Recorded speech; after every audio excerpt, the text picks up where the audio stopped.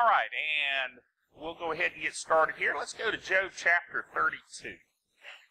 Job chapter 32. Good old Job. Or as one person told me one time, the book of Job. Maybe he figured he needed a job. He was going to go look in the book of Job. No, it is Job. Job is actually the oldest book in the Bible. I don't know if you're aware of that. It was actually written before the first 5 books of the Bible, called the Pentateuch, and it chronicles the story of Job, who had a covenant with God, personally, directly, individually, before the Abrahamic covenant, obviously before the New covenant. So it talks about his story, and there's a lot of information in there. The big thing you got to remember about Job is that God did to Job what happened to Job.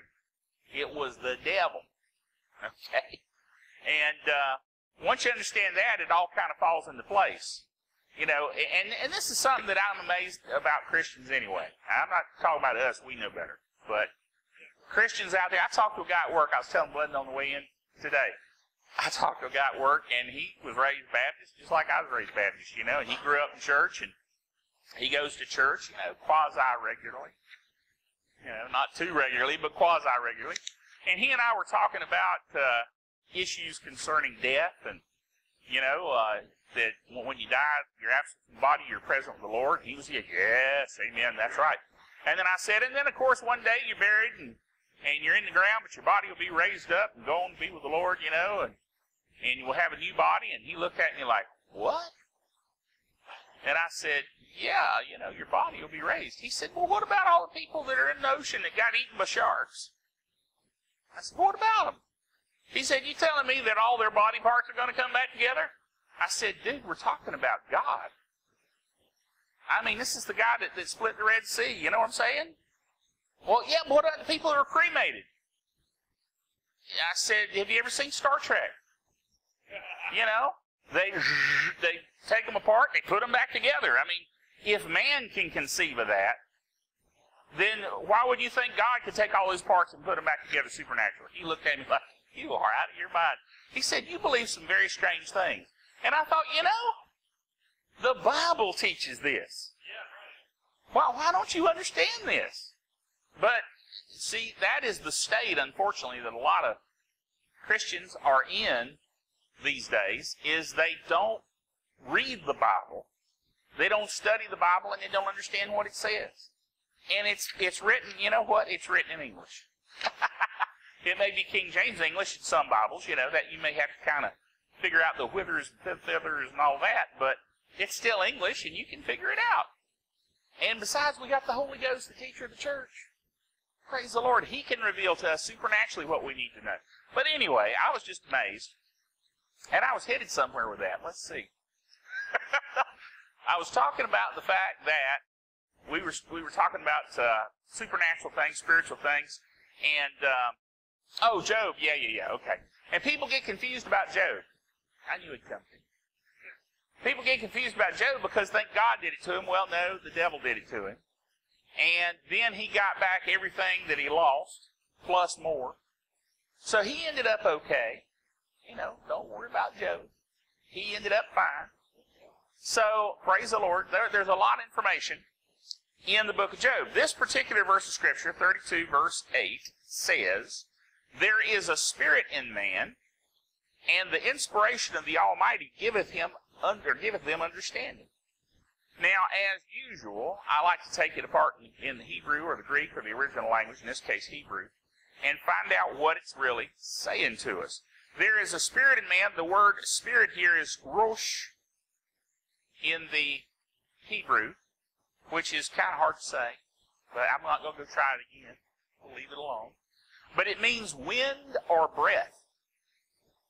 Now, the wind or the breath is really, you remember when the Bible tells us in the book of Genesis that God breathed the breath of life into Adam? And I like what Brother Kenneth Copeland, the way he describes it. He says, if you know, think of it this way. God created this body out of the dust of the earth, and he had a body there, and that body was just a chunk of flesh. You know, kind of look at it as kind of a big mannequin-looking thing. He picks it up, and since it was an exact duplication of him physically, because, you know, it was made in his image after his likeness, And if you look at the Hebrew, it means almost like a Xerox copy.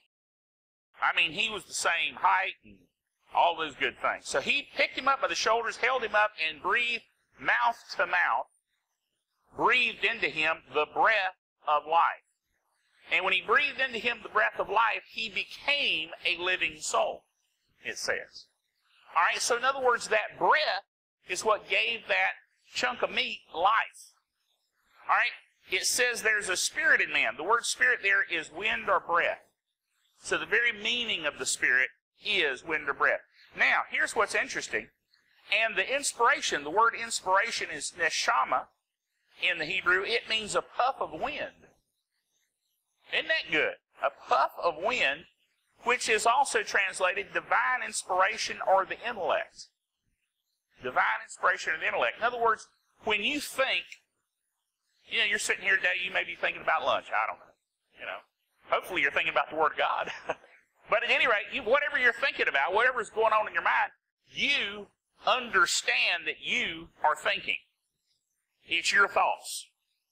Well, that thought process is occurring as intellect or as an area of the spirit. Now, you are a spirit, you have a soul, mind, will, and emotions. You live in a physical body. We know that from previous studies we've done. Well, and we also know this, that the book of Hebrews, chapter 1, says it is very hard to distinguish or separate the difference between the soul and the spirit. However, it can be done because it says the only thing that can do that is the Word of God. And the reason that I think he puts it that way is you have to study the Word of God to know what is spirit and what is mind. What is spirit and what is soul. Now, see, we say soul. But when we say soul, we don't often realize there's three aspects to soul. Soul itself is a triune thing, which is the mind, the will, and the emotions. If you understand, this is one to chew on. Take this one home, chew on it. If you understand that your mind, your will, and your emotions within your soul are different aspects, different things, that'll help you. See, your emotion, where you cry, and you grieve, and you're upset, that's emotion. That's happening in your soul. That's not happening in your spirit. Your spirit is looking at you going, what in the world's wrong with you, boy? I don't understand this. Because your spirit doesn't, that's not the emotional part of you. Now, the part of you that gets, I order stuff from the internet, and I get boxes in the mail. And I open those boxes up and go, look at this cool thing. It's usually some technology thing, And I'll open it up, and this is not unique with just me. I think it's unique to all geeks, maybe. I don't know. But geeks like opening these boxes up so much, they have whole video shows on the internet, on YouTube, about the unboxing. Well, I'm going to unbox my phone. I'm going to unbox my tablet. And they'll show people, look at this, I'm unboxing it. Why? Because they're excited about their new toy. Well, that's okay. But where's that excitement happening? Not the spirit, but in the soul. That's the emotions. You get excited because you're emotional about, woo, this is so fun. That when you get excited at Christmas and open a present, that's because of emotion. Now, I've opened presents at Christmas when I was a kid. And it was socks. And I opened it up and went, yeah, thank you. I need those. I'm not excited about socks. Matter of fact, I came to the realization, this was a revelation for me, maybe it'll be a revelation for you, I don't know. But I came to the revelation that black goes with everything. And so I only buy black socks. And actually, I don't even buy them. Belinda buys them. I don't buy them. But all of my socks are exactly the same color and exactly the same style. And that way, I don't have to figure out which ones go together. They all go together. You say, well, that's boring, Dr. Bill. Look, it's a sock. It doesn't beep, it doesn't flash, and it doesn't take batteries. Why in the world would I ever care? Know what I'm saying? So, socks just don't do it for me. Maybe you get excited about socks. Maybe you have lots of weird socks. I don't know. But see, my whole sock revelation helped me so much to understand. that they just keep my feet warm. That's what they're for, you know. Some people say, well, my phone is just to make phone calls. Well, then you don't have a cool phone. You need a cool phone. That's what they call them, smartphones, because they do fun things. I got to play with mine this week. I've had this thing for 2 years. I hadn't done the GPS part yet.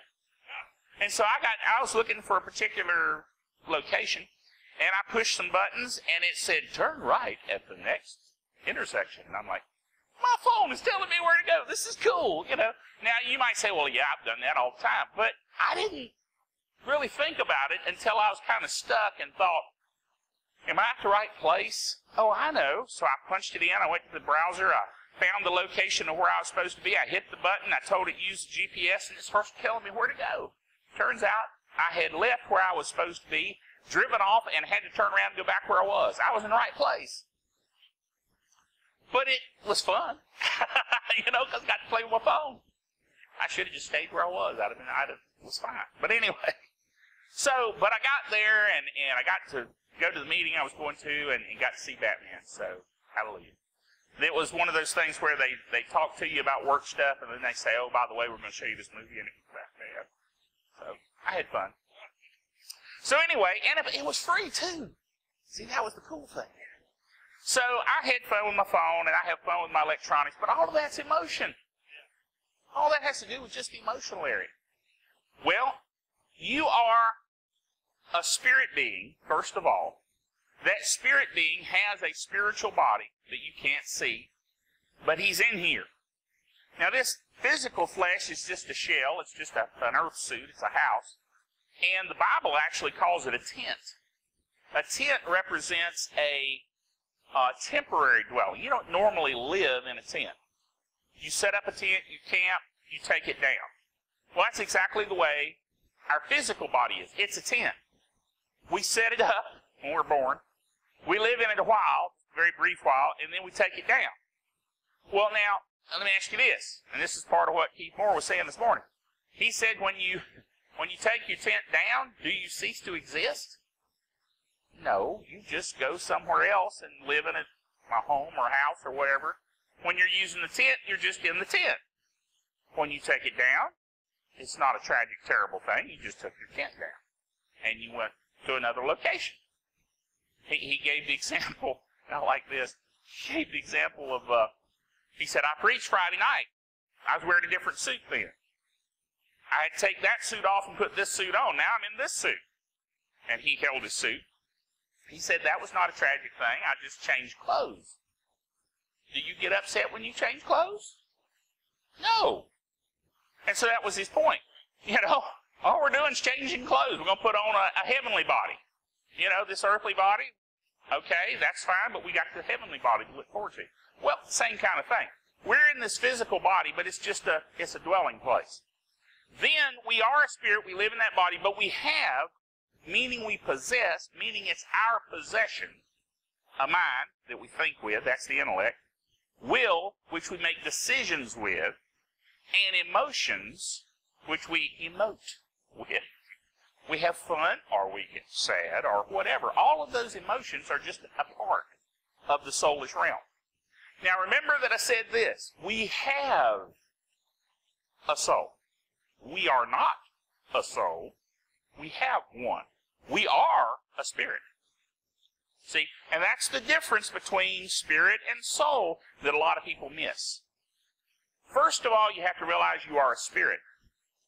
You have a soul. Now, the reason I like to put it that way is very simple, because a lot of people think they are what they're thinking.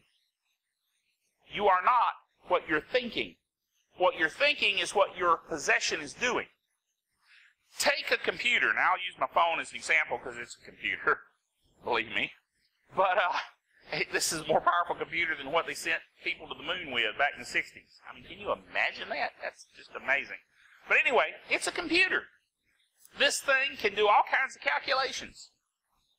But there's nothing really unique about this in terms of it's me. This is me. No, it's not me. This is my phone. If I were to put it down and buy another phone, that would be my phone. There's nothing to tie me to this phone other than it's just my possession, is my point. See what I'm saying? Same thing with your soulish realm. That's why people shouldn't let their emotions drive them. You shouldn't let your intellect drive you. You see what I'm saying?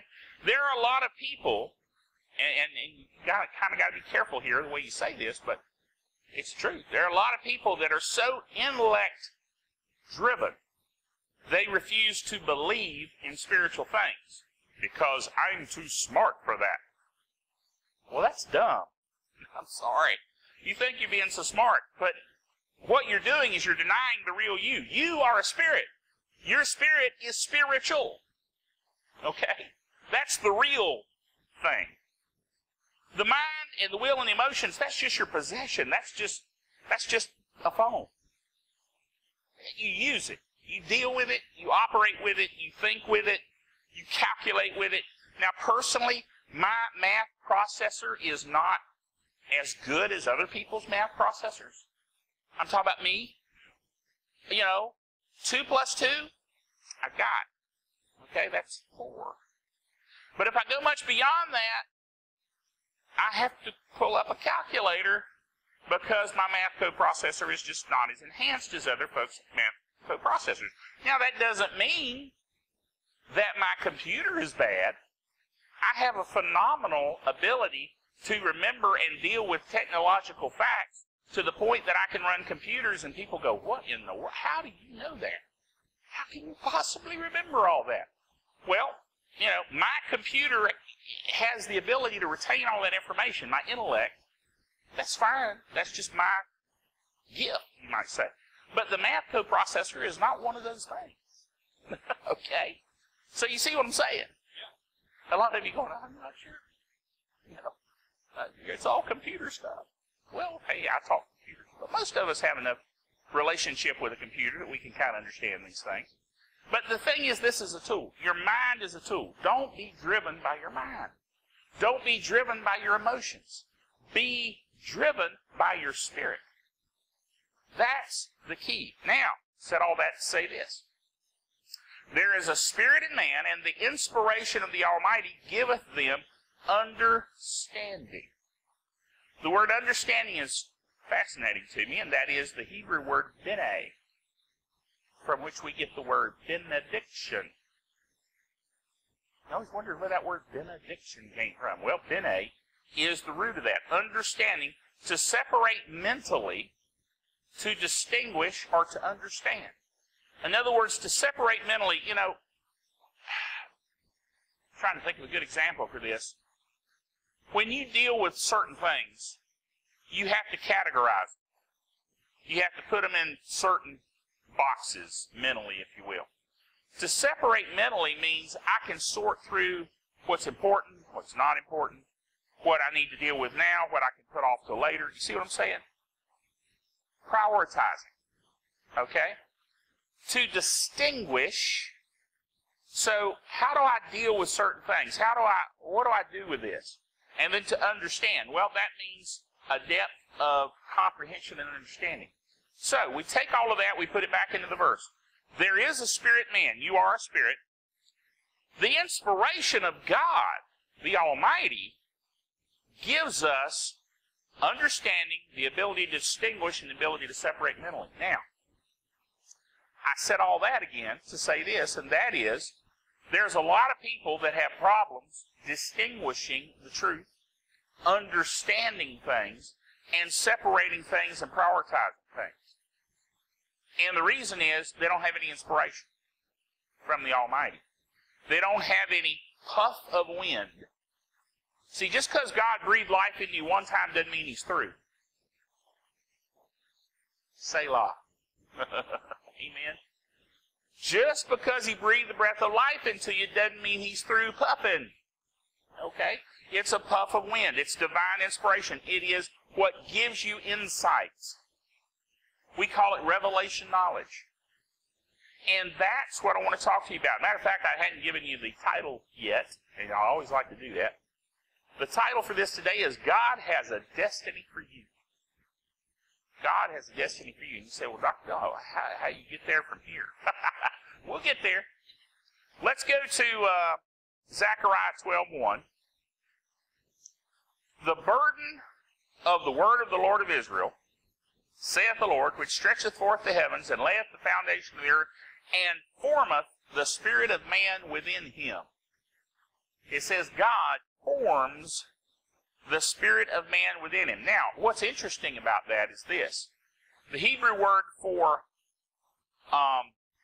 formeth is yaltzar, meaning squeezing into shape to mold into a form as a potter. Now see, get a mental image of that. A potter shaping clay. That process. A potter can take a lump of clay that has no form to it whatsoever, throw it on the wheel, plop, spin that wheel, and start using his fingers to mold, and that thing will turn into a beautiful pot. And I have done some, pottery like that, and it is, first of all, it's harder than it looks. But once you get it down where you're working with it, it's amazing. To feel that sensation of that clay conforming to your decisions of how you want that pot to look. And you shape that pot the way you want it to look. You as the potter are in charge of making sure the shape comes out the way you want it. And if it doesn't, you squish it back together, you start over, and you make the pot look like you want it. That's the whole purpose. Well, that's what it's saying here is, the Lord formeth the spirit of a man within him. Now, part of the meaning of this potter is to determine. That's the purpose. The reason the potter makes the pot the way he makes it is a determined plan. Now, this is what I want us to see about God and our spirit. Remember, you are a spirit. You have a mind, will, and emotions. You live in this earth suit, but you are a spirit. The real you was formed by God. The real you was shaped by God and given a determined shape. We look at it this way. He gave you a destiny. He gave you a determined shape for your life. See, and I believe this. I believe in destiny. Now, not weird, okay? Like, no matter what you do, you're going to either be born again or not. I'm not talking about that, okay? I'm talking about for your life, there's a plan. And if you hook into the plan, you'll be much happier than if you didn't hook into the plan. Now, if you have a destiny, and God is shaping you in that direction, and you rebel against that and turn from that, you're not going to have a lot of fun in life. Okay? But you are a free moral agent, and you can make decisions, and if you don't receive Jesus as your Lord, you really won't have a lot of fun, either in this life or the next, especially in the next. I'm telling you, it won't be fun. Well, if you get in line with the potter and let him shape you and say, okay, Lord, this is my direction, this is my destiny, this is what you want for me, I'm good with that. And you go with that, I tell you, it gets fun. And it's fulfilling. And it's wonderful. So you need to find out what your plan from the Lord is. Better put it that way. The Lord's plan for you. Get in line with that, and it'll be exciting. It'll be a blessing. And a lot of people say, yeah, but Dr. Bill wants me to go to Africa. Then when you get to Africa, you will have the time of your life. But I don't want to go to Africa.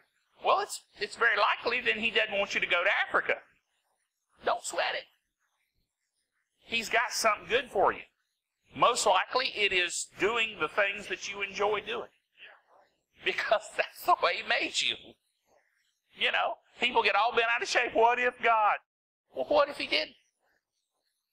What if he just wants you to do what you're called to do, and what you are called to do is a good thing, and you're fine with it?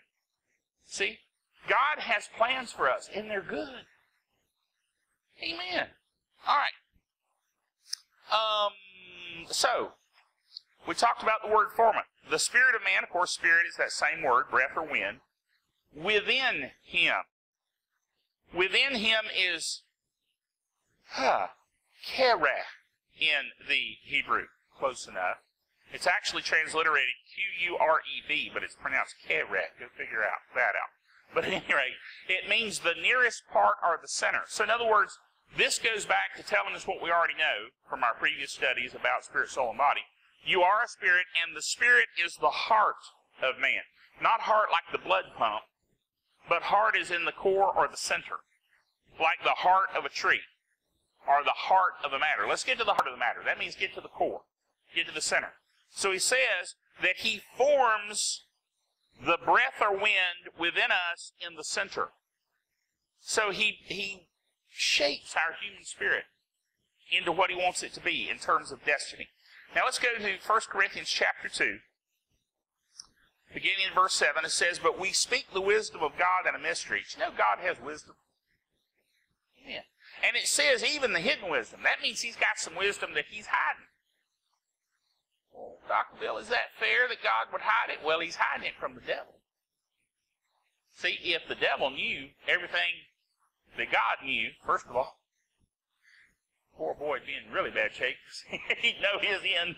Anyway, I'll not go there. But it says, even the hidden wisdom which God ordained before the world unto our glory, for none of the princes of the world knew, for had they known it, they would not have crucified the Lord of glory. That's really the point. If the devil had known what Jesus' plan was, he would have never crucified him, because that was the plan. That was the plan of redemption. So there were hidden, secretive things that God was keeping from the devil. And see, the devil is not omniscient. God's the one that's omniscient. People are confusing the devil with God all the time. They make the devil out to be all-powerful, and they make him out to be omniscient, and God, bless his heart, he doesn't know and understand about computers and things, because after all, he's God, he's old, you know. Folks, come on. I mean, where in the world do people come up with stuff like that? And yet I've talked to people, you really think God understands computers? Are you kidding me? Are you kidding me? Think about what you're saying. You know, I mean, everything I learned about computers, I learned because I committed myself that the life of God was within me, and I was going to learn and retain things. So I believe he taught me a great deal about computers. I happen to know in a few instances he revealed supernaturally to me how to fix things that I didn't know how to fix in computers. You think God really understands computers? Well, he did when he talked to me. And if you work on engines, he understands engines. Matter of fact, he understands it all, because he's God. See, that's kind of the point. He's God. Now, the cool thing is, this wisdom that he has is for us. See, it's not for the devil. He's keeping it from the devil. If the princes of this world, if the spiritual forces that were around when Jesus was going to the cross, if they'd have known, they wouldn't have crucified the Lord of glory. But, as it is written, eye hath not seen, nor ear heard, neither has it entered into the heart of man. Remember the heart, that's the core, that's the center, that's the spirit. We're not talking about the mind, the heart. The things which God has prepared for them that love him. That's me. I love him, so it's prepared for me and you. All right. Verse 10. But God. I like the but there. But God. See, we're talking about hidden wisdom. But God hid it, but God hath.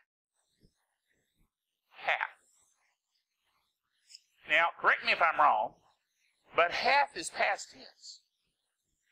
That means it's already an accomplished fact. This is not something God's going to do. It's something he hath already done. Putting it in King James. All right?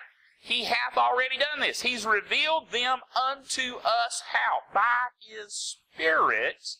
For the Spirit searches all things, yea, the deep things of God. Oh, Brother Bill, I want to get into the deep things of God.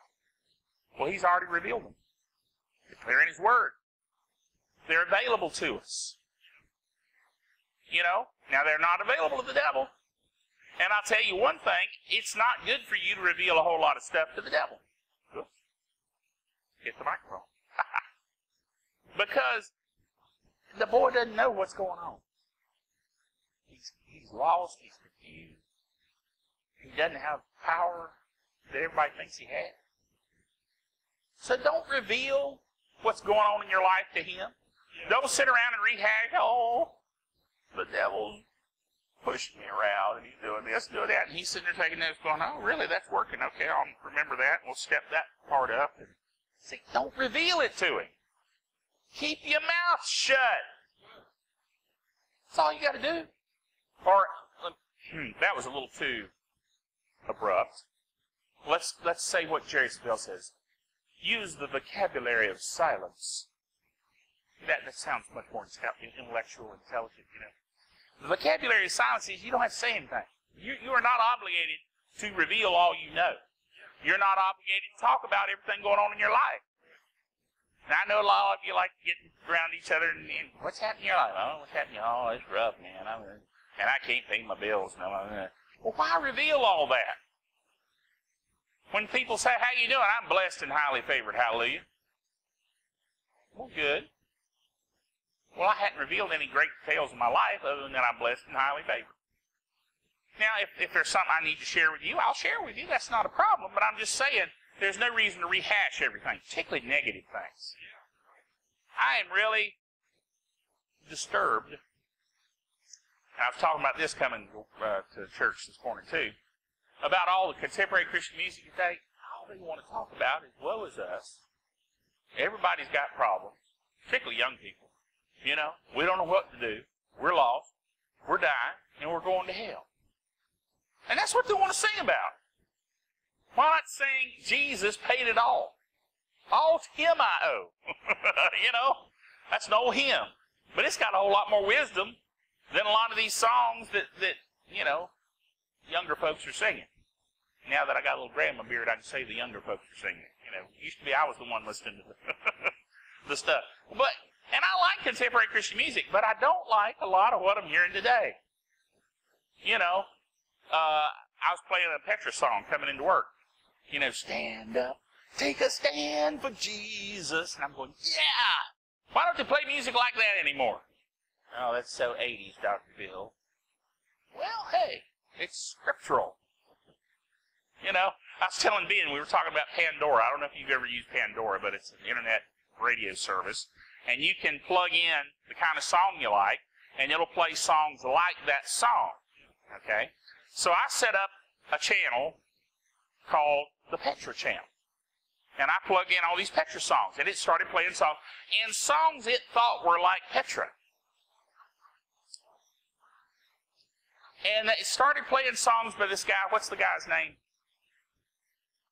Jeremy Camp. Now, you may be a Jeremy Camp fan, bless your darling heart.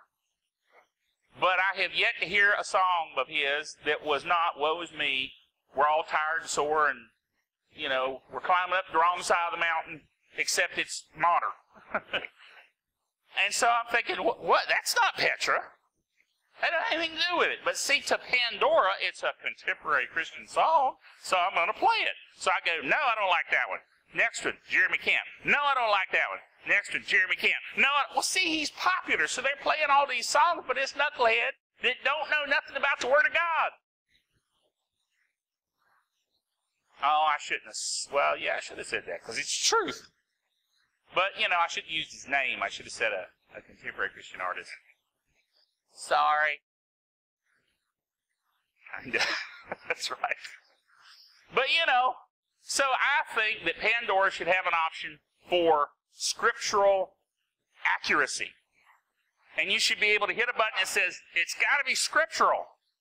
Now, I'm sure their computer would go, what? It can't understand that.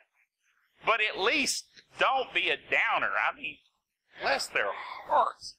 And it just seems like all of the contemporary music scene these days has gone that way. So, back to the 80s for me. Hallelujah. Anyway, you know, I cannot be defeated and I will not quit. Redeemed by the blood of Jesus.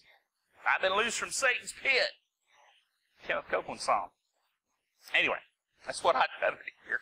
And see, if I'm hearing that, I'm shaping my soulish realm. See, that's what it talks about when it says, be not conformed to this world, but be transformed by the renewing of your mind.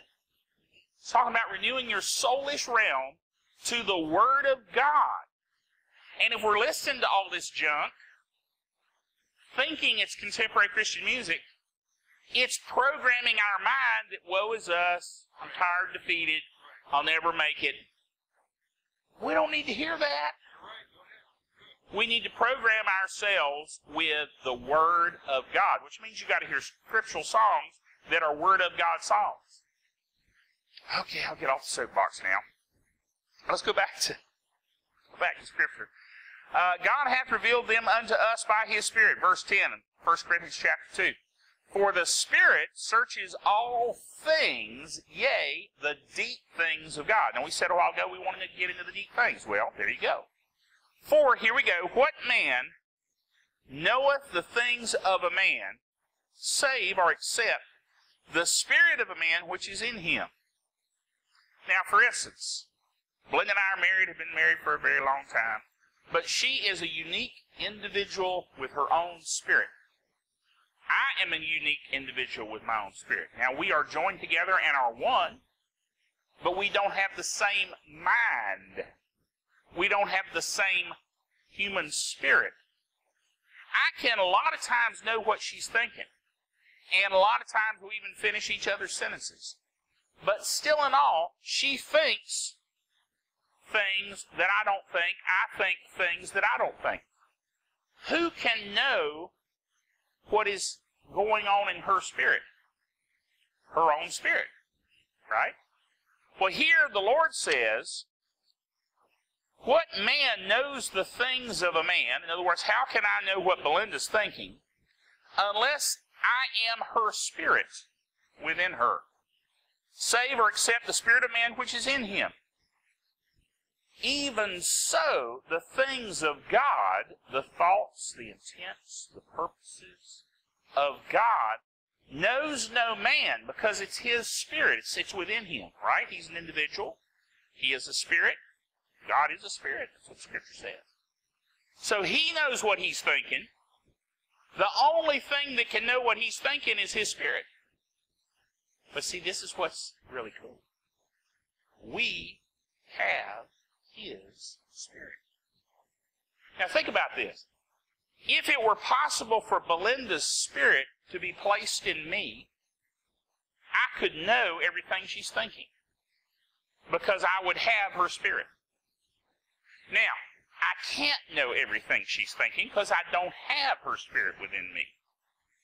That's why mental telepathy cannot be scriptural or correct.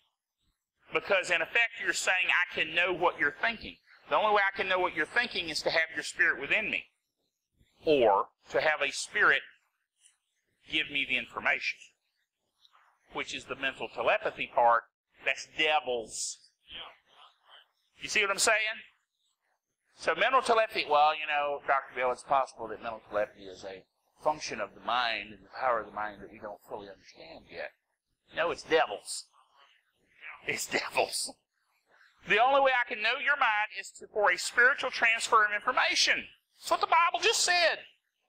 But the difference is, this is the one unique situation where I can have the spirit of an individual in me.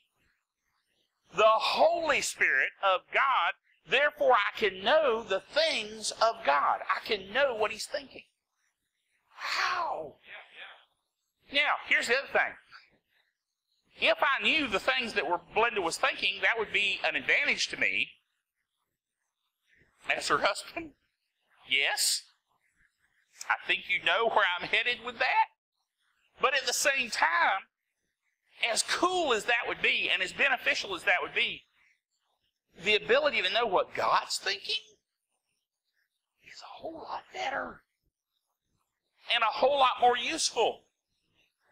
And if we would tap into this, we would have a tremendous benefit in our lives. But unfortunately, a lot of Christians are completely oblivious to this truth.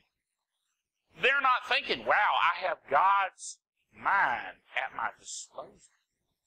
See, I just got a little glimpse of this revelation when I was studying computers back in the early 80s when I was in school.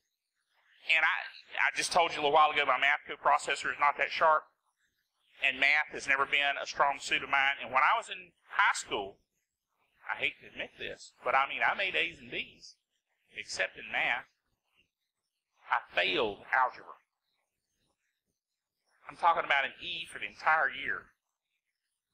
Okay? Or F, whatever it is. Depends on your scale.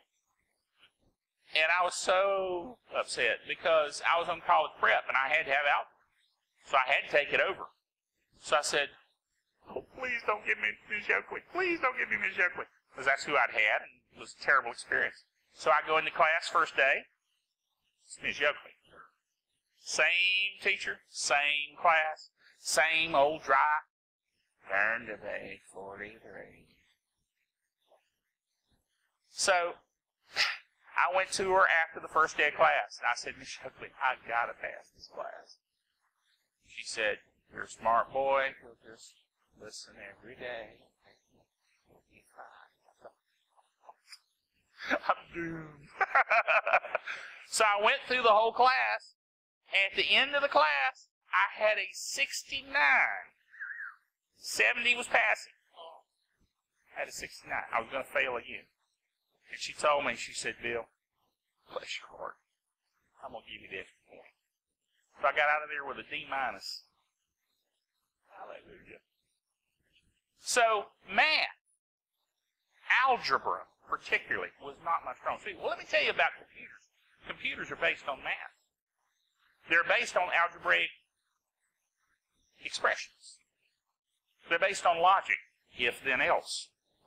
So, in the 80s, when I was deciding, boy, I really want to get into computers, I had a mental block because I knew I couldn't do it.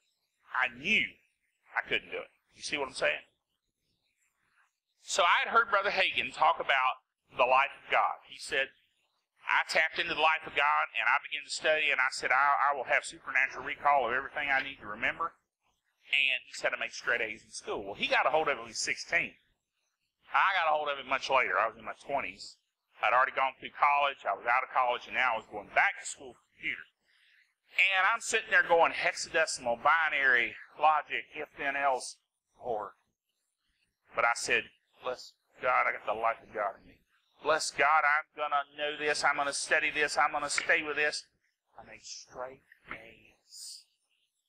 I'm talking miracle, the Red Sea parting. I mean, literally. And I would study and study and study, and I would play it over and over in my head, and I made A's in all of my computer courses. Summa cum laude. Hallelujah. And it was all God, because it wasn't me. But then, it's like everything clicked. Everything came to me. It just, the whole computer world just came together. Because I relied on His ability, not my ability. And of course now, what's 30 plus years into using computers, it's all second nature now. It's like, well, of course I know this. Everybody knows this. Well, no, not everybody does. But praise the Lord. It worked for me because I relied on something beyond myself. Same thing with our lives and our destiny. God's got a plan, but guess what? People say, well, if I knew what it was, I'd be doing it. Well, then you're not tapping in. We have the mind of Christ. Past tense, we have. Have? That means I possess it. See, I have this phone. It's mine. It belongs to me. All right? I don't have to hope to have a phone. I have a phone. Okay? I don't hope to have the mind of Christ. I've got the mind of Christ. I have access to the deep things of God. So don't think I can't know my destiny. You can know your destiny because you're tapped in. You're hooked up, dude, to the mind of Christ. Hallelujah. All right, let's keep reading here. Who can know these things but the Spirit of God? Verse 12. Now, we have received, in past tense, not the spirit of the world, but the Spirit which is of God. Why have we received the Spirit which is of God? That we might know the things that are freely given to us of God. Wow. That we might know. Not that we might guess. Not that we might hope, but that we might know the things of God, because He's freely given them to us. He's not holding out. The wisdom is hidden, but it's hidden for us, not from us. That's a very important distinction. Your destiny, your direction in life is not hidden from you. It's hidden so the devil doesn't know what's going on, but it's hidden for you. But it is hidden, which means you have to tap into it. It's not just going to come up to you like ripe apples off a tree. You're going to have to apply yourself to know these things. You're going to have to apply yourself to hook into what you already have access to. It's like the old illustration, good illustration, of a guy who somebody deposits $1 million in his bank account, and he comes and tells you, you now have $1 million in your bank account. And you go, I don't believe that. I don't believe he put $1 million in my bank account. You can have the checkbook in your hand. If you don't write the checks, you don't get the benefit. But you know, the entire time you had $1 million in your bank account, you just never wrote a check on it. And you're scrimping and pinching pennies and trying to do the best you can, and you got $1 million in your account. Write the check. Amen? Well, the same thing. We have access into the deep things of God. God has freely given us knowledge. He's freely given us, He's breathed puffs of inspiration into us. But we're not writing the checks. We're not tapping in. We're not making decisions to listen and pay attention to what God wants to do in our lives. All right. 2 Peter chapter 1, verse 4. Whereby are given unto us exceeding great and precious promises, that by these great and precious promises you might be partakers of the divine nature, having escaped the corruption that is in the world through lust. In other words, we have partaken of God's divine nature. We have the Spirit of God within us. We have access into His divine nature. Romans chapter 8, I'm going to go through some of these fairly quickly. Romans chapter 8, verse 15. For we have not received the spirit of bondage again to fear, but we've received the Spirit, God's Spirit, of adoption, whereby we cry, Abba, Father. The Spirit Himself, and I realize King James says itself, but it's Him. He is a He. The Spirit Himself bears witness with our spirit that we are the children of God. And if children and heirs, heirs of God and joint heirs of Christ, if so be that we suffer with Him, that we might also be glorified together with Him. In other words, we have in our human spirit the Holy Spirit, and He is bearing witness to us. He's sharing this information with us. All right, 1 Peter chapter 1. This is the last scripture that I want to cover, but I want to give you a little example of what I'm talking about after I give you the scripture. 1 Peter 1:5 in the King James says, who are kept by the power of God through faith unto salvation, ready to be revealed in the last time. But I like what the Message Bible says. Listen to the Message Bible. Same verse. God is keeping careful watch over us and the future. The day is coming when you'll have it all. Life, healed, and whole. Check that first part out. God is keeping careful watch over us and our future.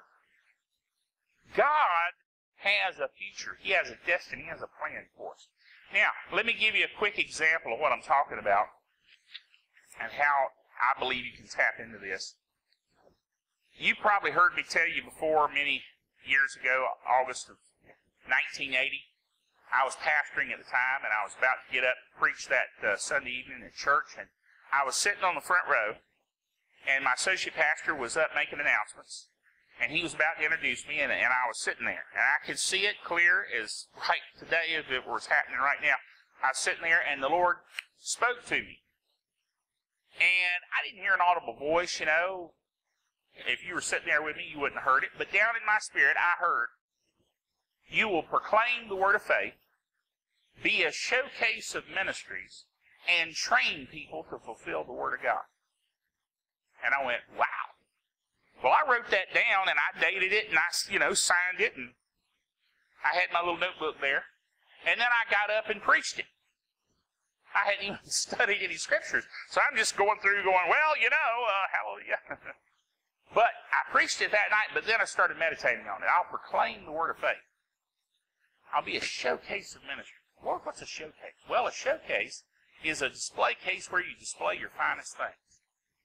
Okay. All right, showcase. Ministries. So not just my ministry, but other people's ministries. Well, that's the helps ministry. Lord, I'm going to help people get their ministry out there where people can hear it. Okay. All right. So I began to meditate on this. See, he revealed a word. You know the difference between a word and a novel? Word's short. There's only one of those, it's a word. But the whole novel is made up of a whole bunch of words. So he'd given me a word, and I had to meditate on it to get the novel. Okay? I had to get the rest of the information I needed. And so as the years went by, now 1980 to now is a bunch of years. Somebody help. 42 years? 32 years. Thank you. See, I told you math was not my strong suit. 32 years. Hallelujah. So 32 years ago, in August, the Lord told me that. And I've been thinking about it ever since. I've been meditating on it ever since. I've been turning it over in my mind. What does that mean, Lord? Proclaim the word of faith. Okay, I'm pretty much clear on that. I got to teach the word of faith. Not the word of doubt and unbelief. The word of faith. Which Paul said he preached. I'm in good company. Okay. So the word of faith, all right, I got that. We'll go with the word of faith. Not the word of anything else. Not whatever the latest fad is, but the word of faith. Word of faith is what I'm going to preach. You know what? My ministry is called Word of Faith Ministries. Wonder why? Hallelujah. So, Word of Faith Ministries Incorporated. I formed it in 1980, right after this happened. And I did all the legal work and everything. And it's because I teach the Word of Faith. Now, showcase of ministry. That took a little more understanding. I began to understand that what I needed to do was help other ministries. So I started teaching them how to do a radio program. I started teaching them how to do publications. I started putting together, how do you do this, how do you do that? And this, I'm talking back in the 80s. You know, there was no internet that like we know it. Now, the internet's been around since the 60s, but there was no World Wide Web. It wasn't public. People weren't using it the way they are today. So I used the technologies I had at hand to do. Well, I've always been interested in technology. So that just tied right into the showcasing ministries. And then the web did come along in 1992, and I got involved in that and started doing websites. Well, then I started doing websites for folks. Showcasing ministries. See? Then train people to fulfill the Word of God. Well, that's the teaching ministry. So I began to train people. I got involved with Life Christian University. I got my doctorate, and I started teaching, and I started doing all these different things. And writing articles and putting it on the web and doing all these things. Training people to fulfill the Word of God. Then I started doing video. 2005 or so. Got involved in video. Started doing video. And all of that happened toward a direction, toward a purpose, toward a destiny. And then recently, I was sitting right back there, and the Lord said something to me in the middle of prayer one Sunday night. You know, we've been having prayer on Sunday nights. We turn the lights down, we get it all nice and quiet, and everybody's praying in the Holy Ghost. I'm back there praying, and the Lord said something to me again, kind of like what he did that one Sunday night. He said, it's time for a Word of Faith Roku channel. And I thought, well, praise God, that sounds great, doesn't it? I mean, I can turn the Roku channel on now and see doubt and unbelief. I mean, Word of Faith. I said, Lord, I'm with it. I'm for you. Word of Faith Roku channel. That sounds great. But I immediately thought, now check this. I immediately thought, I don't have the money. Yeah, it'd take a lot of money to put off a Roku channel, and I don't know how to do it, and I'd have to hire somebody to do it. I don't have money, you know. Well, so then I thought, wait a minute, then I got to get creative. So here's what I'll do. I know Brother Hagin, Pastor Hagin, he's got the money. And what I need to do is I know that he's coming to Pastor's house, and Pastor's going to have him there and have supper. So what I'll do is I'll get a Roku in Pastor's house, and I'll get it set up, and I'll say, now, Pastor, the only thing I ask is that you show Brother Hagin so he can create a Roku channel. And so he said, yeah, okay, I'll do that. So Brother Hagin came to Pastor's house, had supper with him. He demoed the Roku channel, and within 2 months, Brother Hagin had a Roku channel. And I went, hallelujah, glory to God. Oh, Lord, thank you for using me, Lord. Well, see, that was my plan. You know, I figured I did what I could do. I was there. I said, here you go. And I felt good about it. I really did. I felt like, wow, this is great. Well, then Brother Copeland got a Roku channel. And I'm like, oh, man, I'm in the flow now. Hallelujah. But it still kept going around him. We need a Word of Faith Roku channel. I said, well, now, Lord, we got it. Brother Hagin's got one. Brother Copeland's got one. We got a Word of Faith Roku channel now. He said, we need a Word of Faith Roku channel. And it finally clicked in my mind. Word of Faith meaning Word of Faith Ministries, meaning our ministry needs a Roku channel. But Lord, I don't have the money. I don't have the knowledge to program one. So I went to a class in Atlanta, Georgia. Make a long story short, I'm sitting in class, and they had a break in the class. And it was a class on a technical thing that I went to Atlanta for. But I'm sitting there going, and I'm surfing. That's what you do on break. You know, so I'm surfing. And I said, what does it take to develop a Roku channel? I plugged that into Google, and I went through, and I'm looking at websites, and this one website jumped out at me. And part of the website, this guy said, if you would like to develop a Roku channel, I can probably help you. Just send me an email. Well, you know, you don't know unless you do the research, so I'll find out what it costs. So I sent him an email. This is what I want to do. He sends me an email back, says, I think I can do it for you this weekend. Now, I'm thinking, wait a minute, this is Wednesday. I'm in class in Atlanta. He says he can get it done by this weekend. I'm like, you know, this is interesting. I'm thinking this is a divine appointment. So he sends back and says, not only can I do it this weekend, but I've looked at your website and your ministry, and I'm just going to do it for you for free. So I went, hallelujah. So he writes the code, puts it all together, does a demo channel, and says, what do you think? And I'm like, wow. And then he said, oh, by the way, here's the instructions on how to develop it, and here's the instructions on how to tweak it, and he gave me all the knowledge and information I needed to do it myself. So then I could tweak it and design it and change it, and I got it working, and it was a beta channel where nobody could tap into it unless they knew it was there. And that's fine, but you don't get a whole lot of viewers if it's secret, you know what I'm saying? So after I developed it, I said, all right, how do I submit it? So I did some research, and I found out how to submit it to be a permanent, official, sanctioned channel that's in their channel store. And I wrote them. I heard nothing. That was March, April, May, June. So I sent an email, nice, sweet email to him. Hi there. I submitted my channel. Haven't heard anything. Could you maybe let me know what I'm lacking? No. So I sent another email. Hi there. Sweet, kind.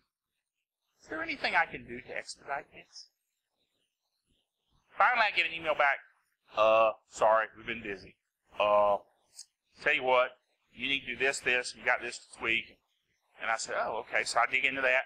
And he says, you got this problem, I fixed that. And I resubmitted it. Another month. Now it's July. And suddenly, I get an email. By the way, it's been approved and it's now in the channel store. I went, wow. So I was sitting in the living room and I went, wow! And Melinda went, what? And I said, they approved the channel. So I went to the channel store and there it was, speakfaith.tv, right there. And I was like, wow. So then I thought, wow, it's been introduced to the channel store. I wonder how long it will take before people start connecting. Wow. First day, we had 200 people connect. Now, when I say 200 people, we're talking households. They connect and the whole family gets to see it. 200 the first day. 400 the second day. We're now up to almost 900 households. And they haven't even advertised yet.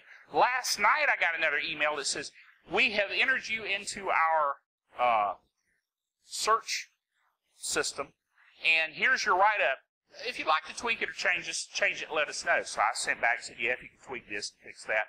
So now it's going into their advertising base, and the more people connect, the more advertising they'll do. And the more people connect, the more people we reach. So now all of our messages here, and all of our videos, And all of the videos we do through Word of Faith Ministries are going into over 800 homes around the world. And I thought about all that, and I thought, wow, this is great. And that's when the Lord told me, that's because it's destiny. That's because I'm directing you. Who told you to start the channel? You did. I was sitting right back there. I had no idea. I mean, it wasn't a matter of did I have a desire. I didn't even think about it. Till he said, we need a Word of Faith Roku channel. And I went, I can't. See, that was me. That was the mind saying, you don't have the resources. Well, God is God. He's got resources. He can do divine connections. Not even any money changed hands. People say, I can't do anything for God. I don't have the finances. You don't need finances. You need God. So see, what I'm saying is, you say, well, Brother Bill, that's great. He did that for you. Well, he'll do it for you too. He's no respecter of person. The difference is, pray. Seek God. Find out what you are to do, what your destiny is. Or, Dr. Bill, I don't have a destiny. Yes, you do. It may not have anything to do with video. It may not have anything to do with Roku. It may not have anything to do with preaching the gospel even. Maybe it's that he wants you to be a trillionaire and finance the gospel, so he's going to give you some amazing invention that you're going to invent and patent and put out there and have 1,000 people working for you in some big corporation. I have no idea. It's your destiny, not mine. But you need to tap into it, because once you tap into it, that's where the excitement is. You talk about fun.